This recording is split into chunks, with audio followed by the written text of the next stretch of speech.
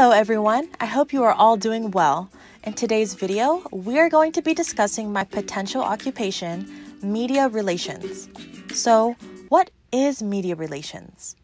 Well, media relations is a branch off of public relations and is defined as working with and being intricately involved with the media. As you can see on our little media dial here, media relations dabbles in many variations such as radio, television, newspapers, magazines, and of course, the internet. The purpose of media relations is to positively and professionally inform the public, that's us, of an organization's mission, policies, and practices. Media relations plays an integral role in putting out fires that the media can tend to inflame, conjure creativity with their publics, and offer potential change in good in an ever-changing and fast-paced world. Media relations is not just about influencing the public to have a more positive outlook on a company, but sometimes the repercussions of an organization's actions must be dealt with.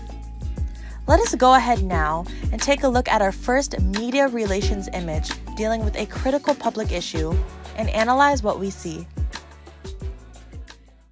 In this first image, we are presented with a comic strip style representation of the BP oil spill. With general knowledge, what we can immediately take away is the reference to the BP oil spill back in 2010, which not only ruined the water, animal, and ecosystem, but also killed 11 oil rig workers as well. This was a tall order for media relations practitioners to tackle. So now, let us see what this image is trying to portray to us.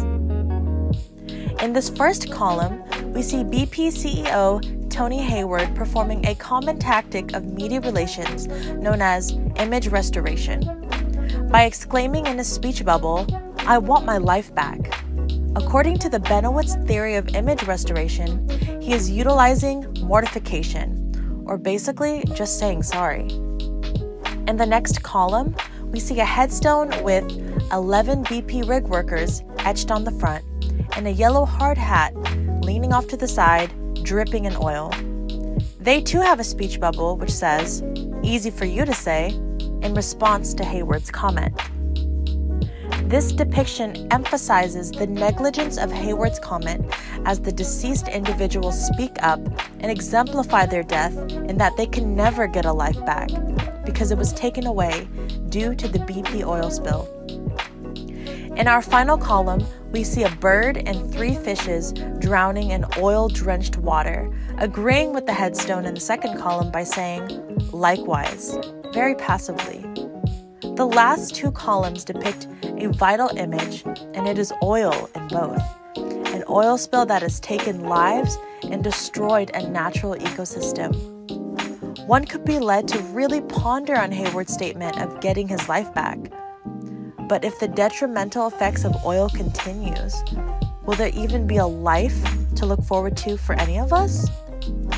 Although the comic strip is intended to be comical, it is emphasizing the underlying message of what is hurting the planet and the type of men in power who seem to lack conviction for their actions. Let me ask you a question. What is the first place you think of when you are craving a burger? Well, IHOP, of course, but in this case, IHOB. In our second image, we are going to analyze advertising and media relations. Many people know that IHOP is the International House of Pancakes, not burgers. But when a new line of hamburgers graced the menu, there was only one way to draw burger lovers to a pancake joint: change the name, temporarily. If no one were to ever know what IHOB was, we can still notice the man wearing an apron holding a plate of burgers.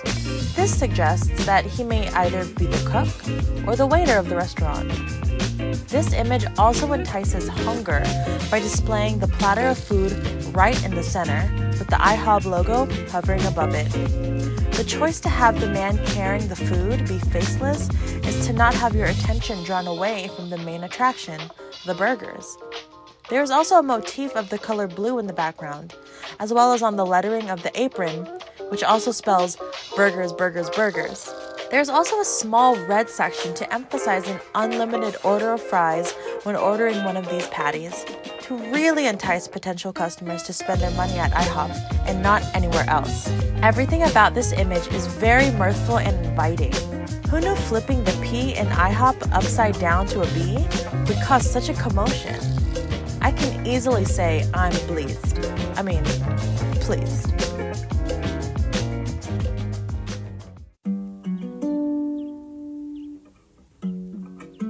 Our final image highlights one of the many inspirational and world-changing things media relations has the honor of playing a part in, and it is having a voice. In this image, we are analyzing 2 boxes of Barnum's Animals crackers. What we notice is that the front display of the animals are very different from each other. PETA, otherwise known as People for the Ethical Treatment of Animals, reached out to Nabisco and declared that the original packaging did not portray animals in a liberated state and demanded it should be changed. When we analyze the image on the right, just by the way it was drawn, we know it is an older design. But we also notice 4 animals, a black panther, alligator, gorilla, and giraffe, trapped in their cages and looking very unamused.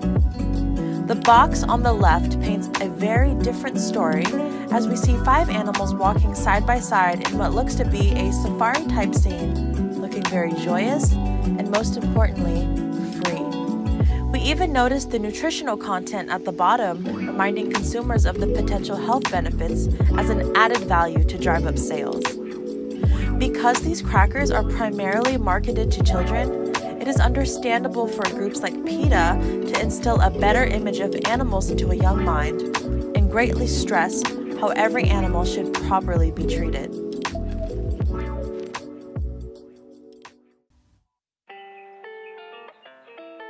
Public and media relations is not a one-size-fits-all. It comes in many shapes and sizes. Whether for a good or even an undesirable reason, media relations is there, interacting with the people, communicating with the media, and keeping the world's organizations from falling apart. A business cannot exist without the help from its PR and media relations team. In the words of Microsoft creator and billionaire Bill Gates, quote, "If I was down to my last dollar, I'd spend it on public relations," unquote.